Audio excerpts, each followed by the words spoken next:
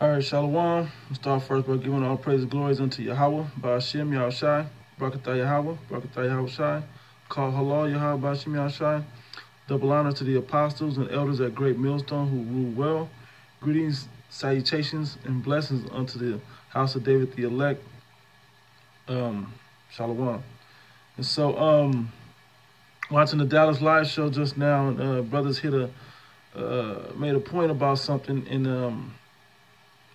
and I just want to do a quick video response, whatever you want to call it, about it.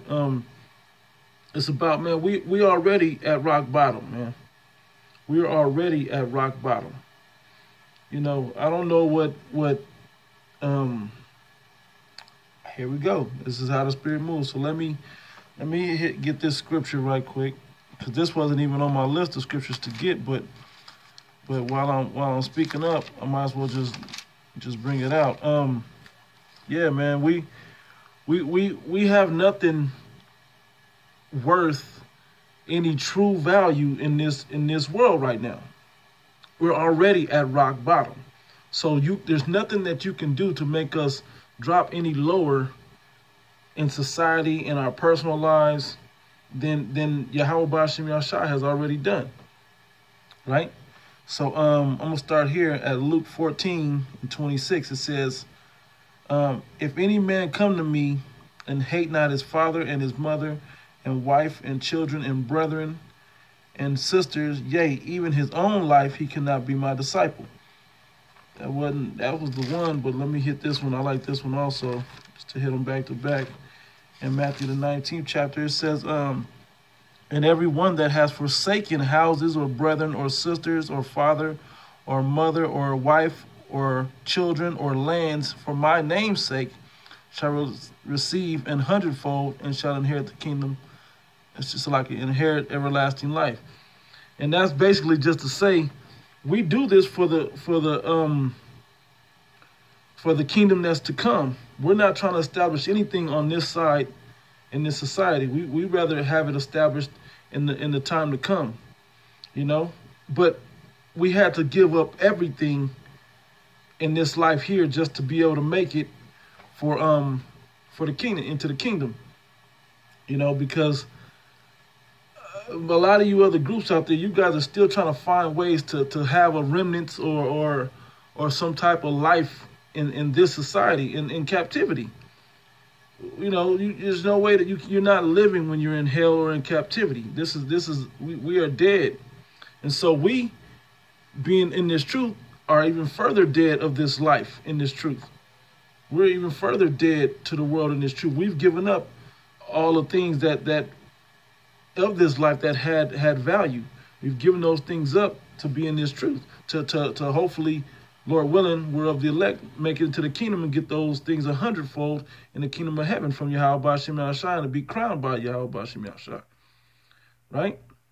So let me go into the lesson here. But the point is, we're at rock bottom already. So when you slander us, when you defame us, when you put our personal information out there, that does nothing but build up our faith, because we knew these things were supposed to happen. Matter of fact, the order is now changed, because the Spirit moves as it moves, not as, you know. I'm going to just roll with how the Spirit moving, right? 1 Corinthians, this was on the list, 1 Corinthians chapter 4. I'm going to start up at verse 9. It says, I think that the Most High has set forth us, the apostles, last, as it were appointed to death. So you can slander all these men, try to kill their livelihoods, try to kill their name and everything else in this world, but we don't care. It's like we were appointed to death because of the position that we're in. We're already at rock bottom. It says, for we are made a spectacle unto the world and to angels and to men. For we are fools for Yahawashi's sake, but ye are wise in Yahawashi. We are weak, but ye are strong. It's not weak. If you want to be a CIA agent and analyze and do all these other things, you can go ahead and do all that, man. You can go ahead and do all that, you know. But when it comes down to it, we have already hit rock bottom.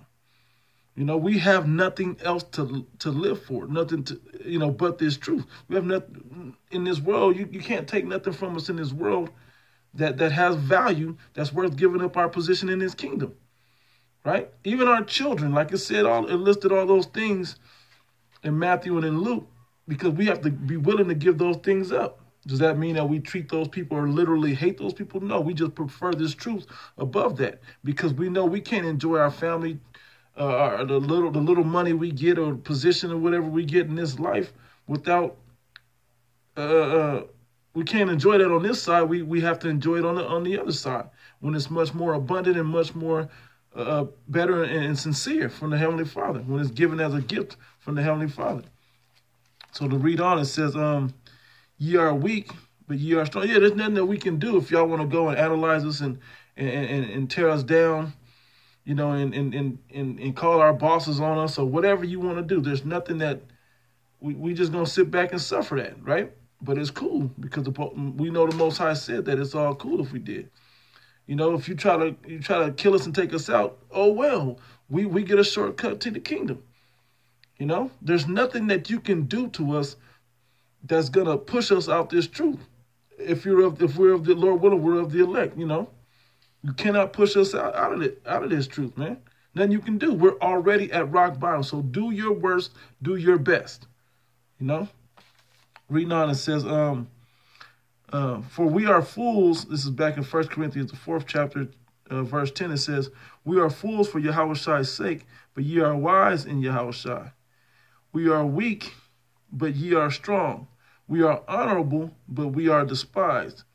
Y'all put out, it's really doing an honorable thing in the sight of, a righteous thing in the sight of Yahawashi, but you people in the world, you scoffers, look at us like it's all, you despise us, and that, you know, you put BS on us, you slander us. But we'll take that. We'll be the bearers of bad news, because that's what we signed up to do, to be the bearers of bad news, to deliver it and warn you people, and to take the low. Verse 11 said, even unto this present hour we both hunger and thirst, and are naked and are buffeted, and have no certain dwelling place. Right? And labor, working with our own hands, being reviled, we bless, being persecuted, we suffer it, right? So we're just going to deal with it. Being defamed, we entreat. We are made as the filth of the world, and are the offscouring of all things unto this day. So we knew that we signed up for this. This is in the scripture. So we know we was going to have to take the low when it came to these things.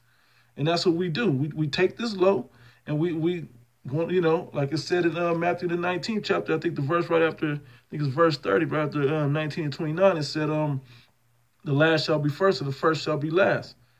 You know, so you that's on top trying to make it on top, y'all going to be on the bottom, and us that's on the bottom doing the honorable thing, we're going to be on the top. Verse 14, it says, I write not these things to shame you, but as my beloved sons, I warn you. So we were pre-warned of these things that you guys were going to do. We already knew that y'all was going to come with this BS, tacky ass, you know, tactics that y'all do, you know. We knew that y'all was going to come with that. Okay, moving on. We're going to go to, let's go to Ephesians. Yep. Ephesians chapter 2. Yeah, up at verse...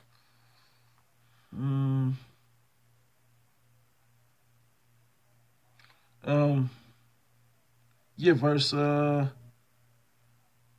straight up, this is verse 20. It says, and let me read up.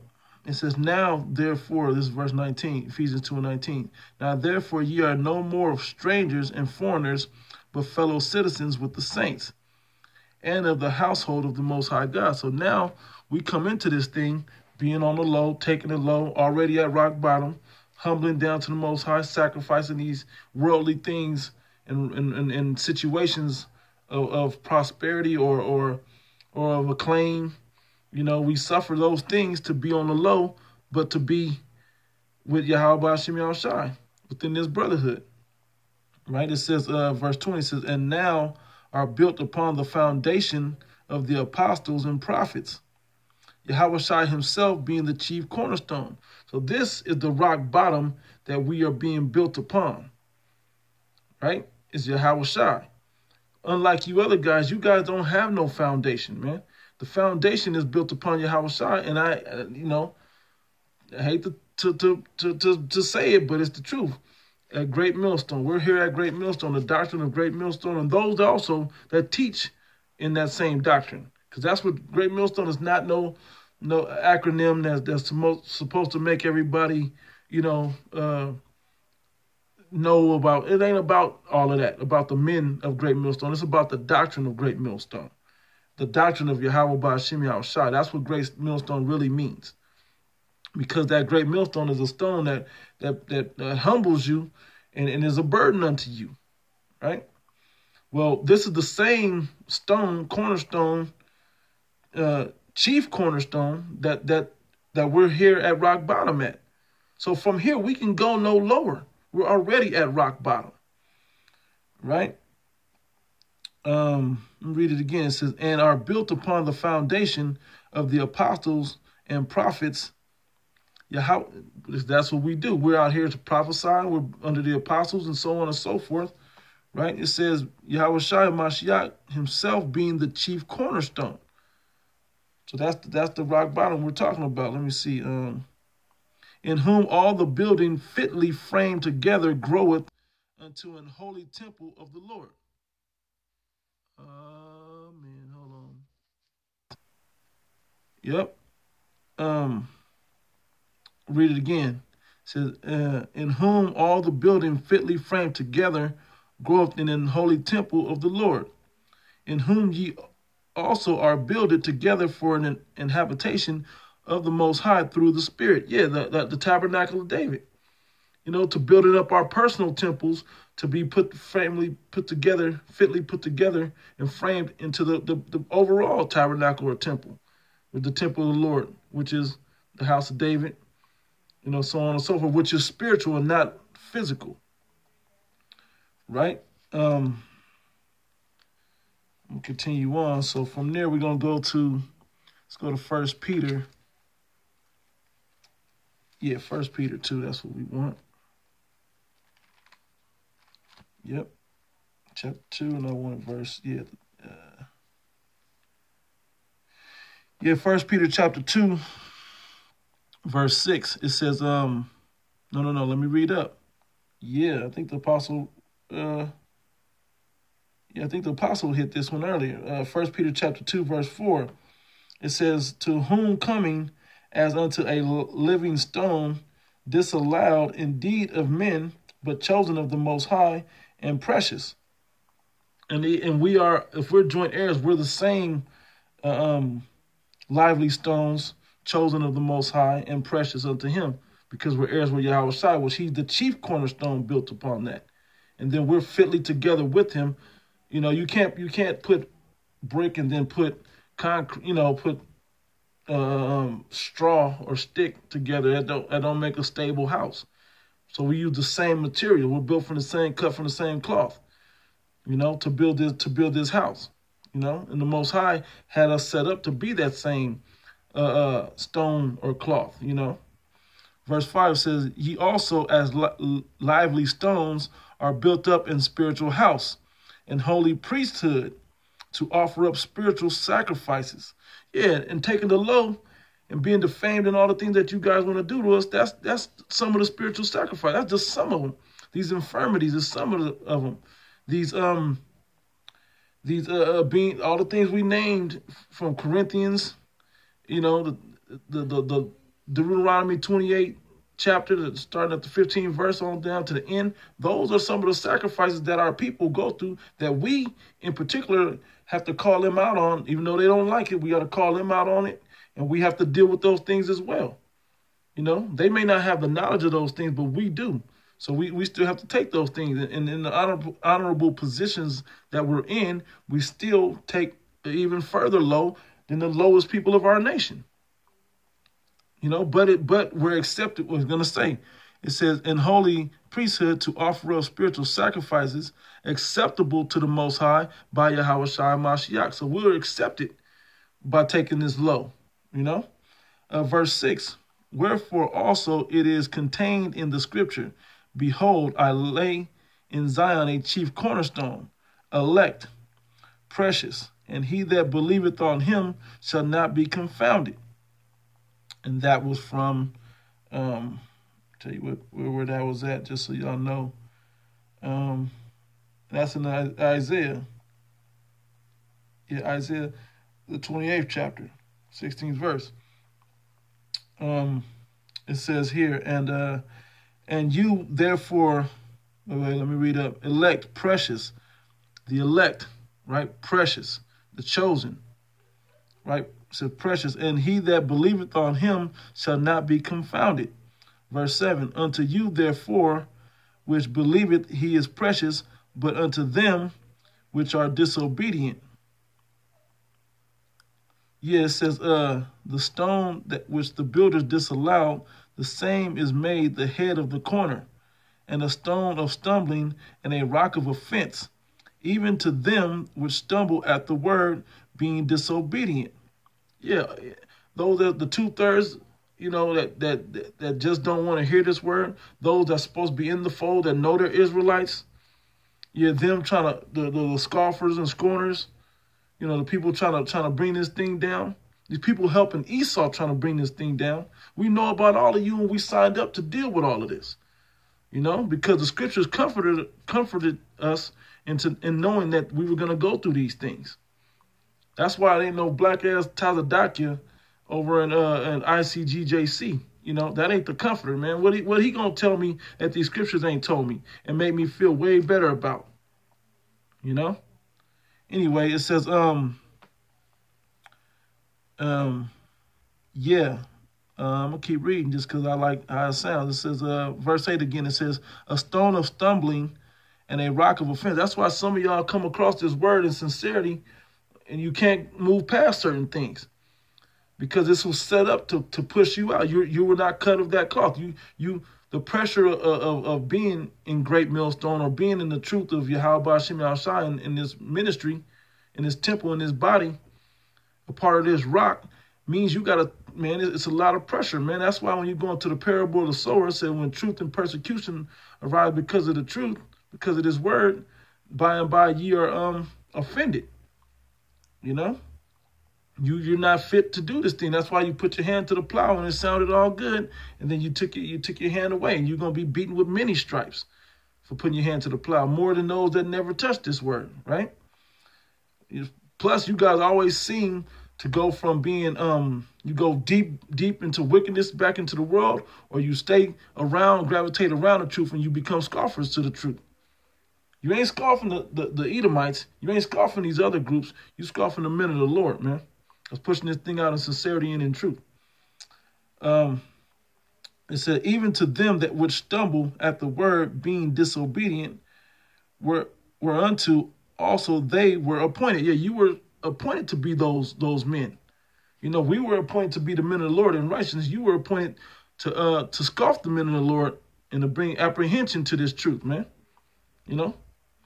Verse 9 says, but ye are a chosen generation, a royal priesthood, and holy nation, a peculiar people, that ye should show forth the praises of him which have called you out of darkness into this his marvelous light. So which in times past were not a people, but are now a people of the Most High, which had not obtained mercy, but now have obtained mercy. Yeah, because we were all lost in this thing, man. But now we're obtaining mercy, and the whole nation will obtain mercy through the men of the Lord, through the elect, because they'll come back unto Yahawashi on this side, and then they'll rebuild the kingdom for those other souls of the 2/3 in the kingdom for Yahawashi unto righteousness. And from there, we're going to go to, let's go to Psalm 118. I think we just quoted Psalm 1. We did actually just quote Psalm 118, but I'm going to get it anyway.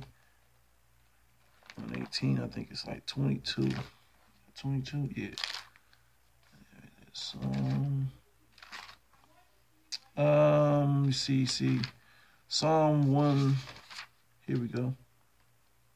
Yeah, Psalm 118, verse 22. The stone which the builders refused is become the head stone of the corner at rock bottom. He the first one put, and think about it, if we understand that that's Yahawashi, that was that cornerstone, he, as Adam, as the original spirit of Yahawashi, the firstborn son of Yahweh, he was first established, and then we were built around him. And even again today, when we rebuild the temple, he was the first stone, and we were built around him to build this thing up. Because when you really build something, you can't start going. You got to start with one corner. You got to start somewhere. At one point, usually in a corner, you want to put the strong point on that corner to build the whole foundation upon it. And that's Yahawashi. It says, this is the Lord's doing. It is marvelous in our eyes. This is the day which the Lord Yahweh hath made. We will rejoice and be glad in it. Yep. Now we want to go. This is I think this is the final script I have written down here. Matthew 21. Let's go to it. And we're going to close out, just to keep it quick and to the point, without drawing it out too long.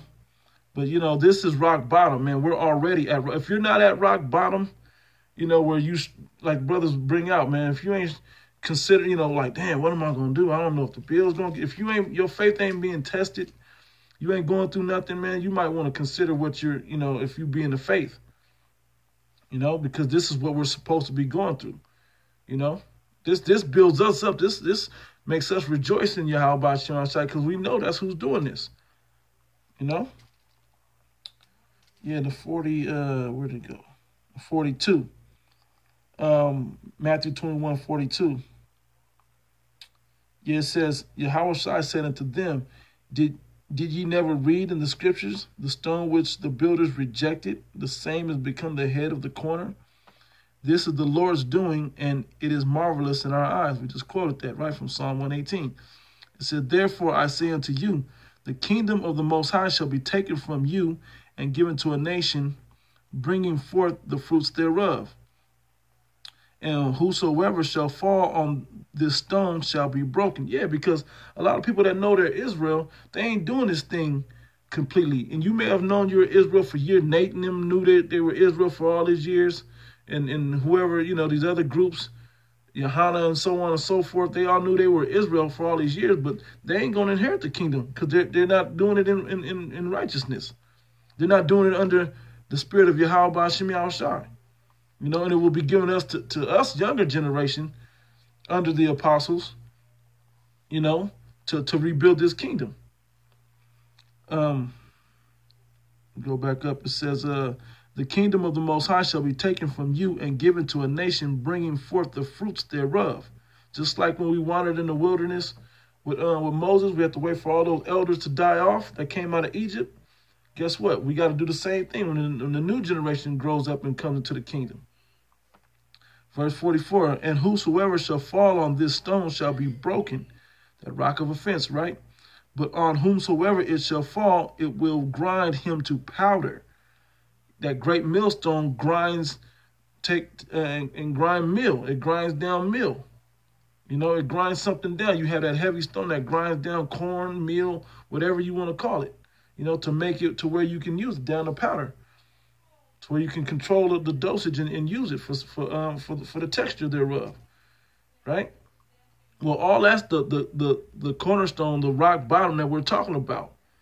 And when you either get ground up and blown away, or you get ground out, humbled down, and then put together with the rest of this meal and built up, from that same cornerstone, But we're already at rock bottom, man. There's nothing that you guys out there can do to push us off this truth, man. We're already on the bottom. The only way is up. This is the foundation that we're building upon now, from rock bottom. So there's nothing that you can do. And since we're already there at rock bottom, what you going to do? Well, the only thing you can do is kill us, and that's a positive, because we know to die is gaining on this side in captivity. Now, we rather, it's more precious for us to live through it and make it. But if we don't, we could easily be raised a martyr and so on and so forth. As long as we stay in this word and stay humble to Yahweh Shem Yahawashi and stay in the spirit of it, man, we ain't got nothing to worry about, regardless what is cometh upon us, man. So with that, Lord willing, brothers is edified, man. I just, something that popped on me in the spirit when the brothers was doing the live show. I'm going to say Tawada, Yahweh Shem Yahawashi. Barakatah Yahweh, Barakatah Yahawashi, call halal Yahawashi Shai. Greetings, salutations, and blessings unto the hopeful elect, the house of David. Double honors to the apostles, elders, the great millstone who rule well. With that, say shalom.